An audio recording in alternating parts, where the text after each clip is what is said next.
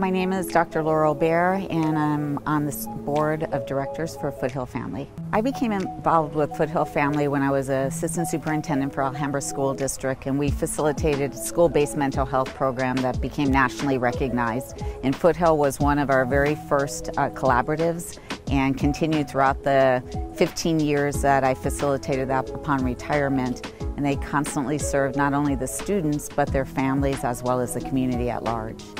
So I've turned down so many organizations to be involved in just simply because I need to have a passion for what the organization does. Foothill Family goes above and beyond.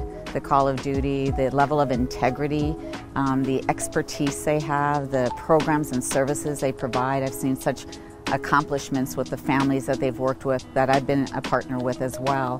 And their staff is just, they will try everything and go to all ends and obstacles to meet the needs of the families as well as the community. If I were to advise others to become involved in Foothill Family, I think it's not only rewarding, giving back to the community perhaps that you're residing in or servicing, but also what we're being able to provide for our next generation of families and children. And the earlier we can intervene, the more successful those interventions are. And with their early start programs and all the services they provide from literally in uterus on through, you can't find an organization that provides such a wealth of resources and services.